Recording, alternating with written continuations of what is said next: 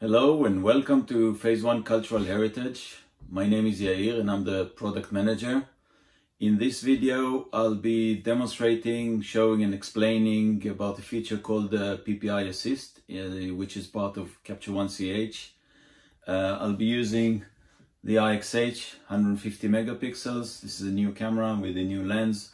I also have a 25 years old copy stand. This copy stand is just over 1 meter tall. It has a scale for centimeters as well as inches.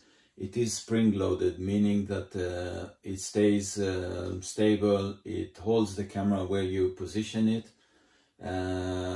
It's also quite robust, rigid, so there's no vibration or minimal amount of vibration. As you can see, when I move the camera up and down and leave it, it just stays there.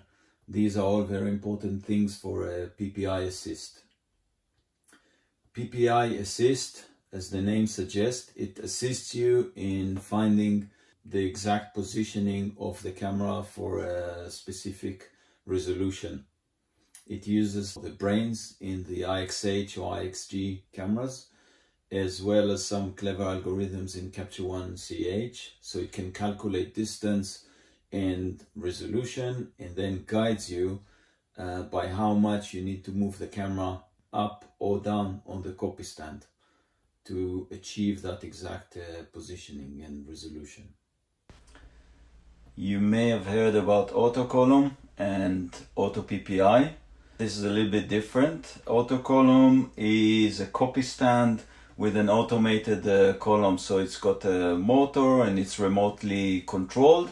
The software can control it, and in combination with the IXG or IXH, it can do auto PPI, basically meaning that you set up the required resolution, it'll do all the calculations, and then it will move the camera for you. So I'll take you through the few steps in Capture One CH and show you how the system works.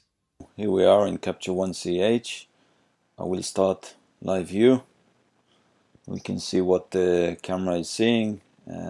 First thing is to just focus the camera so that it can measure the resolution. So I'll press the autofocus and you can see the camera actually uses its very accurate, very fine motor. What I can also do is set it up to a very small area and go into 100%, and then just do it again. You will see that in the focus tool I can choose fine focus by holding down the Alt key, so you can see the icon changes. When I hold this down, the camera will only go or will stay inside its depth of field, so it doesn't cover the whole range. So go back out. And this one now tells us that we are at just over 1000 PPI. And let's say the requirement for this project was 1200 PPI. Okay, so the next thing I'll do is to type in 1200 over here and click on the little arrows. You can visually see that the camera is now slightly out of focus. I'll just zoom in again, sorry. So it's slightly out of focus, but the lens is set to 1200. Now if I refocus the camera, so if I do this again,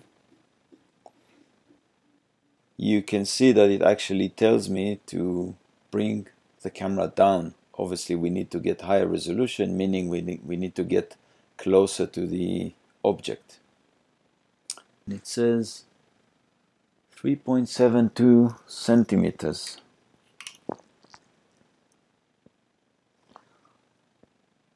So I'll do it carefully. That's 3.72, so let's say 7 millimeters, slightly more maybe. And focus the camera again.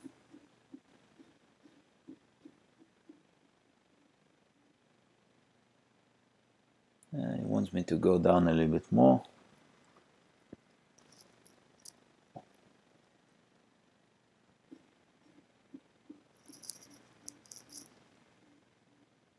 We're nearly bang on. I can try just one more twizzle.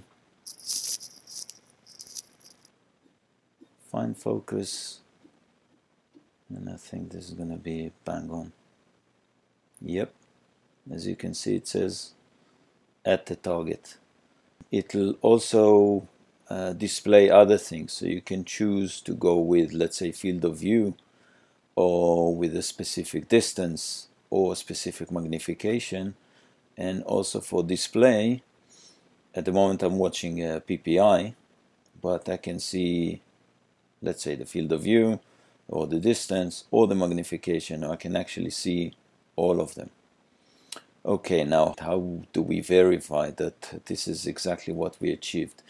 So I've already set up aperture, shutter speed and ISO. I did the LCC and all that, so I'll just click the shutter, take the shot. I can come out of live view. Okay, and I've set the capture resolution ruler tool up front, making it easier to work with. I'll zoom in so that I can see one of the rulers. And let's say this is a 1-inch ruler, a 1-inch mark. So just press the show. I'm in inches, so I can type in 1. Okay, this is 1, and I'll then just use the cursor, and you can do it quite carefully. Right, so you pull a line between 0 and 1, and this is what we're getting, which I think is quite good. This is it.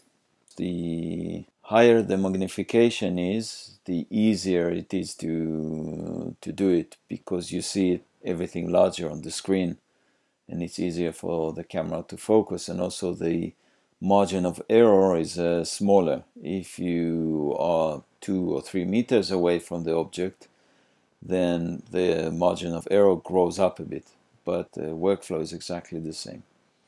I can zoom in and move the lines carefully, so I can adjust it a little bit better. Typically we'll try to put it in the center of the line, so I'll move to the other side. Come on, and move this one to the center as well, and you can see the resolution also adjusts. Normally, if you're working with Metamorphose or Fuji, you're allowed to stay within, say, 1%. So for 1200 PPI, even if I was 12 PPI out of the range, I'll still be okay. This is PPI-assist. I hope you enjoyed it. I hope you find it useful. If you would like to learn more about Capture One CH and you have a smartphone, you can point your camera at the QR code on the screen. It'll take you to the Capture One CH page on our website. Otherwise, you can follow us on LinkedIn looking for Scientific Imaging by Phase One. You can find us on Facebook, and you'll see these videos on our YouTube channel. Look for Phase One Industrial. So thank you again, and we'll see you next time.